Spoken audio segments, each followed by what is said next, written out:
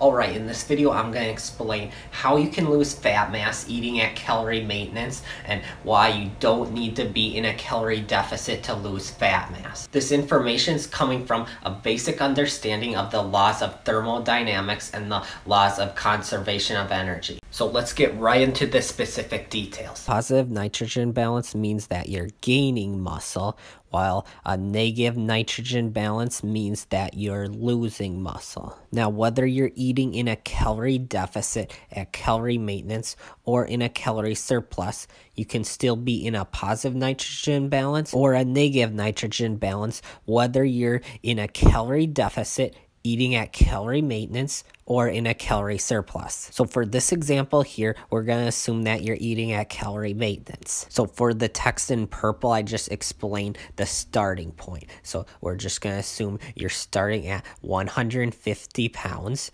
20% body fat, which would mean 30 pounds of the weight would be fat mass and 120 pounds would be fat-free mass. Now, it would be a realistic goal to try to achieve the numbers on the right under positive nitrogen balance 6 months from now. Now, obviously, some people will say to make this happen, what you need to do is you need to bulk the first 3 months and then cut the next 3 months. But you can achieve this here by eating at calorie maintenance and staying in that positive nitrogen balance. So when we compare the numbers under start to the numbers under positive nitrogen balance and look at this as an example of a 6-month transformation, you can see here that the pounds on the scale stayed the same because we were eating at calorie maintenance. Well, the body fat percentage went down from 20% to 15%.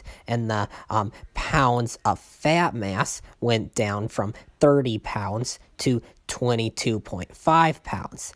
And then the pounds of fat-free mass went up from 120 pounds to 127.5 pounds. So during this 6-month transformation here, you would have dropped 5% body fat, you would have dropped 7.5 pounds of fat mass, and you would have gained 7.5 pounds of lean mass. Some reasons why I'm going through these numbers and explaining why it's important to understand this here is because a lot of people say they want to lose weight or they want to gain weight. When really, if you want to lose weight, I'm assuming you want to lose fat mass.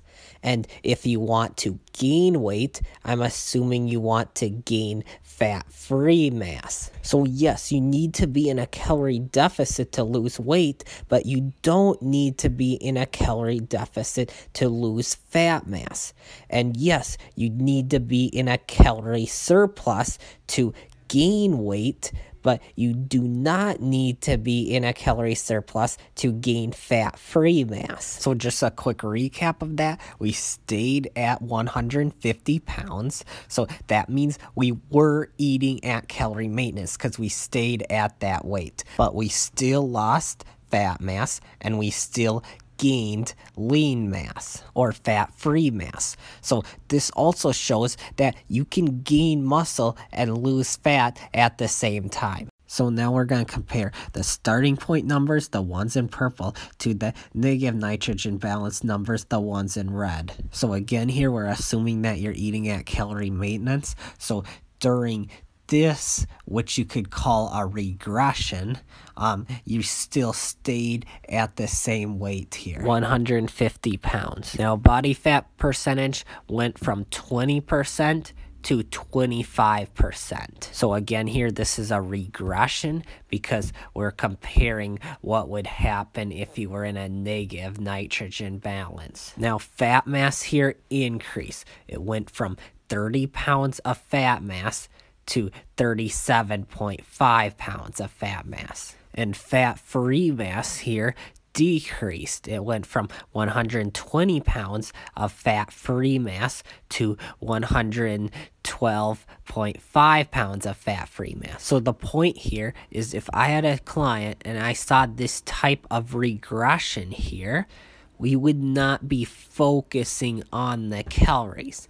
Yeah, we would be trying to eat around calorie maintenance, but this would not be our focus here. The focus here would need to be in a positive nitrogen balance, because if you eat at calorie maintenance and fat-free mass goes up, fat mass will have to go down, and body fat percentage will have to go down. So to be more scientific here, if you eat at calorie maintenance and the pounds on the scale stays the same, there will be an inverse relationship between fat mass and between fat-free mass. Now, another thing this example here shows is just because you eat at calorie maintenance does not mean you'll maintain fat mass. You could still gain fat mass if you're eating at calorie maintenance. Also, just because you eat at calorie maintenance does not mean you'll maintain lean muscle mass. You can also lose lean muscle mass by eating at calorie maintenance. So when it comes to setting specific fitness goals here, it shouldn't be, I want to lose 10 pounds or I want to gain 10 pounds. It should be, I want to lose 10 pounds of fat mass, or I want to gain 10 pounds of fat-free mass. So this right here is an example of a body composition assessment. So there's my body mass index.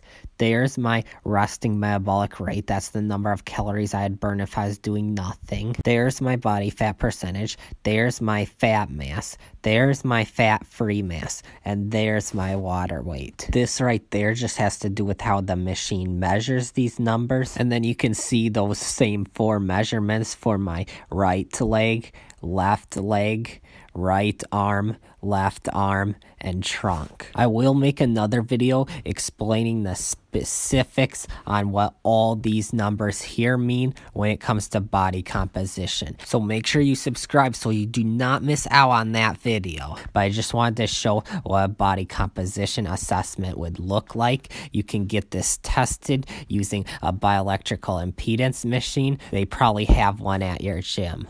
So I know that in this video I didn't go through all the specific details on the science behind all of this.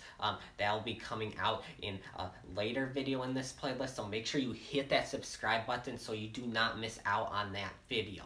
But I did leave where I got my information from and the science behind this in the description, so make sure you go ahead and check out that link if that interests you. Alright, so I know it's a lot of information here. A quick recap of what we covered is you should be focusing more on being in a positive nitrogen balance rather than just focusing on the calories when it comes to improving your body composition. So when it comes to bringing fat mass down and bringing fat-free mass up. Now, if you're still confused, make sure you comment your questions below and make sure you hit that subscribe button, because I'm going to be making more videos on this topic. But I hope this video helps, and I wish the best of luck to each and every one of you at achieving your fitness goals.